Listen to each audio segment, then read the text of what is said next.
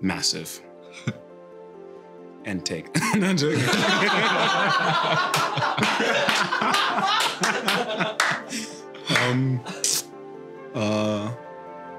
Colossians 1 verses 15 to 20, somewhere in that mix, it speaks about a God so spacious as he, that everything fits together in its proper place without crowding.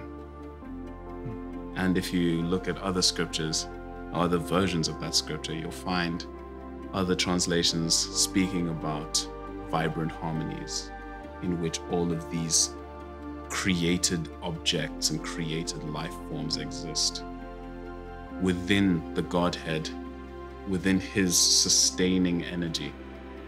I think every time I heard that phrase, vibrant harmonies, and so spacious as he, I always imagined a physically large containment unit where everything is just living and breathing and just doing life and is being sustained by the very word and presence of God,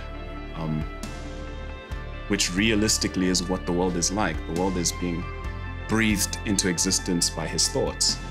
He's holding it all like this. It's his footstool that we live on. So to depict a God that is that gigantic, to depict a God that's that transcendent of everything that we have the capacity to experience or even think about, the songs have to be big. You have to declare it, and you have to declare it with size, and not just do you declare it with size, but the music follows. And I think Neil did a phenomenal job in trying to depict that in songs like Fix Our Eyes. I don't know if you hear the orchestral arrangement that follows that, the French horn, the accompaniment of brass instruments, the electric guitar solos, all of it is massive.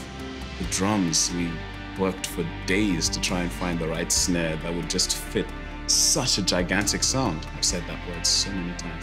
To fit such a monstrous sound for what God is like. But then in the same sense, songs like You Are the Potter brought it right down into the realm of the acoustic guitar and cajon.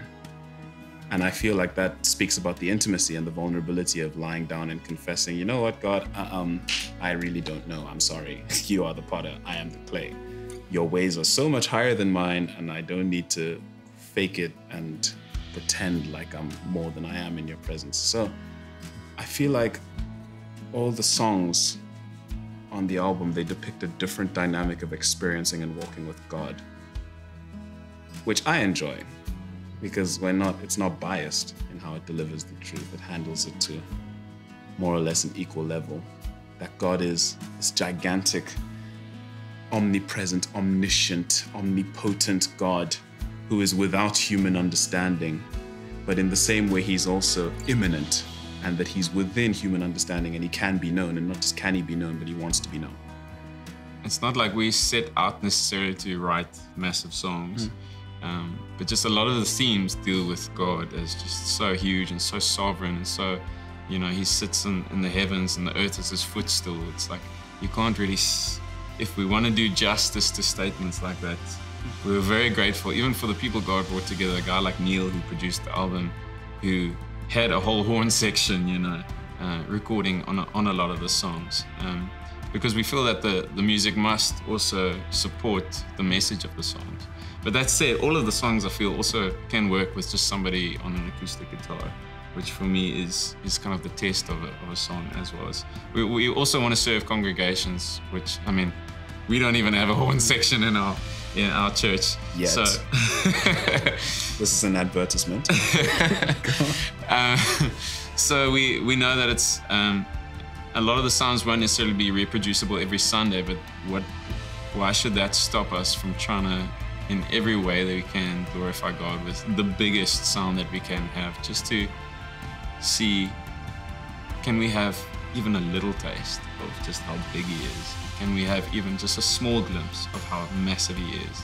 And we know obviously that our music can't compare to him, but at least maybe this side of eternity we're seeing in part and we know him in part, and we want to do that to the utmost.